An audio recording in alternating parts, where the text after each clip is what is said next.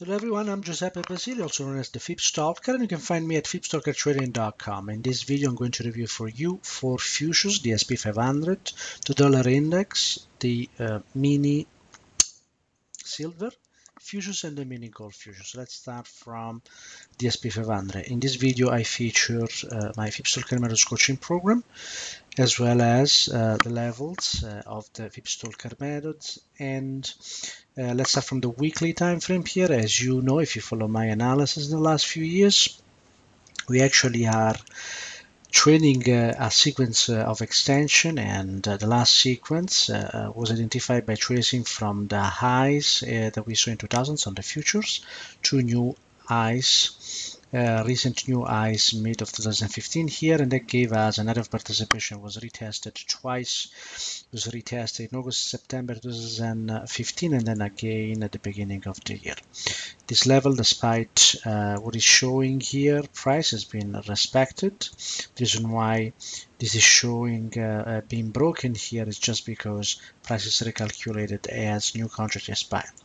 So this market has not reached that first target yet, and what we're looking at is a potential start of a correction here. And as we mentioned in the previous week, this market is since the start of this sequence in the 18 area here, this market has moved higher in extension. So the first participation came in 1986 here, price hit the 2172, and this price has now the potential to come back into the next measure move. And if you look at current price of current contract, which expires in December, you may see this market moving into the 2020 area, which is what we have been, which is the level we have been looking at recently. So when we, in order to know the reason why this market is holding up,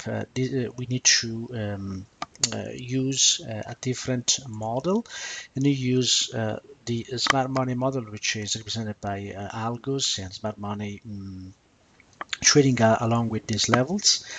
And I have a second model that I used to explain the reason why sometimes we get reactions from certain areas, and this is a value long area. As you can see, when price got into this area, the price actually bounced, as you can see here, and the 13 EMA here, weekly EMA, which is the decline you see here, has been working as a support so far, and this market is now dipping into this area. So my anticipation is that this market is going to move into the lower band here of this area, and potentially eventually is going to break this area. Now, this is also seasonally is also a period when we see corrections in the market, and as I mentioned, I'm looking for eventually a correction by end of October, beginning of November,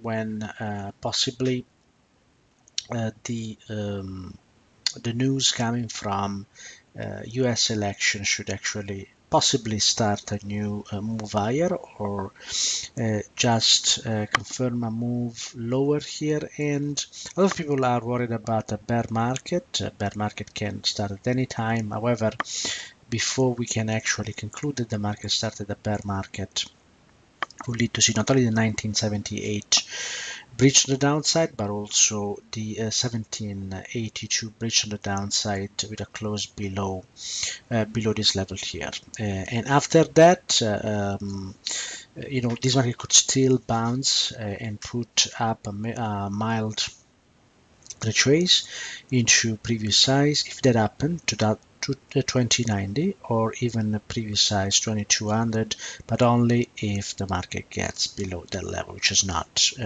what I'm looking for or anticipating at the moment. Moving to the Dollar index is a pretty interesting market here, and you will remember then I said that this 94.50, which initially has not held here, this is an extension along from the highs in previous years, particularly IC 2012 to new highs here. There has held for 6 time, and eventually in the end of April here, beginning of May, has pierced.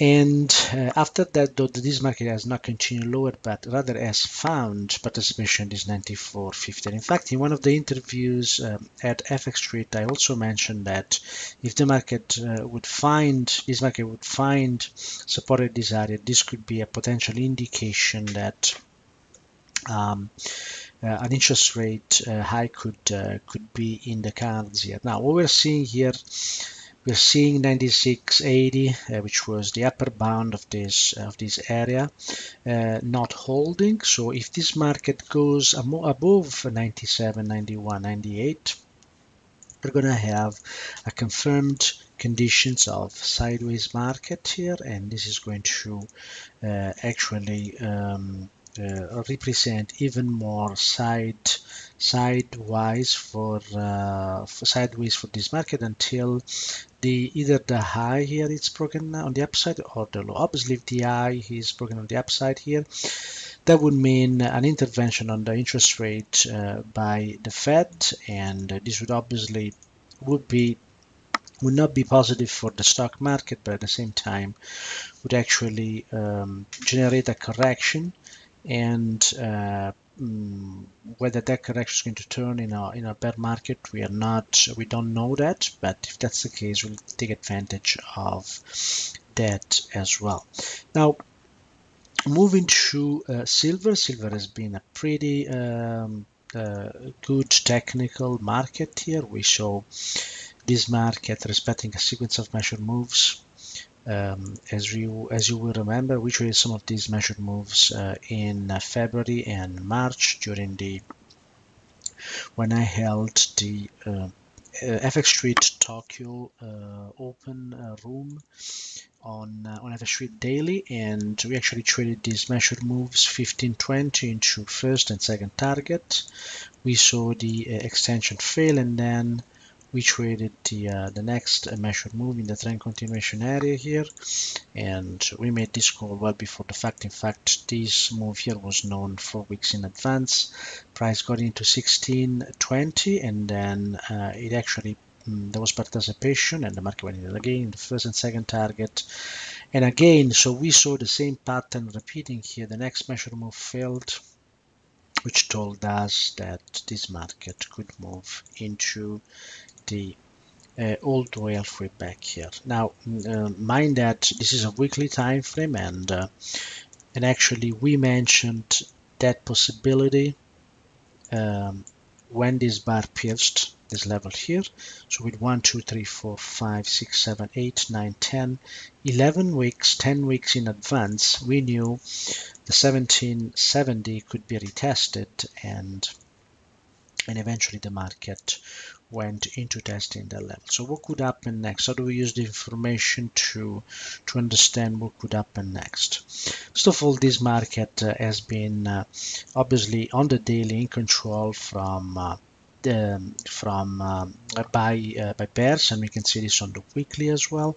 The 1990 acted as a resistance twice and pushed this price into the first target and into the area where we knew this market could move. Now, if there is no participation in this area, which means if the dollar index continues higher, we're going to see this market moving into the next target, that's 1670. So if you're short this market, there's no reason at this point to anticipate a move higher, not yet at least. A confirmation on the weekly and daily would only arrive if the market goes above 90.03. Of course, we're not interested in trading something like that, because would in any case study a failure in a smaller time frame.